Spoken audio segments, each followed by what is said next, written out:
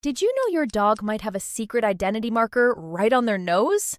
That's right. Some people say a dog's nose print is as unique as your fingerprint. But is that really true? Let's dig in.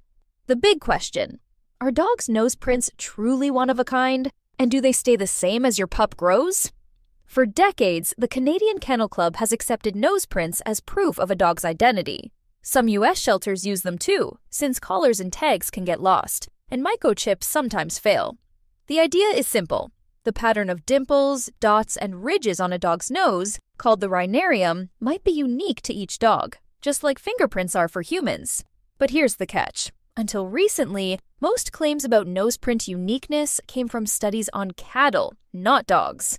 Actual scientific proof for dogs was almost non-existent. That changed when a team from Seoul National University studied 2 litters of beagle puppies.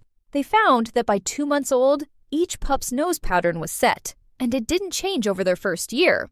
Even better, a computer could tell the dogs apart by their nose prints. But, and it's a big but, the study only looked at 10 dogs.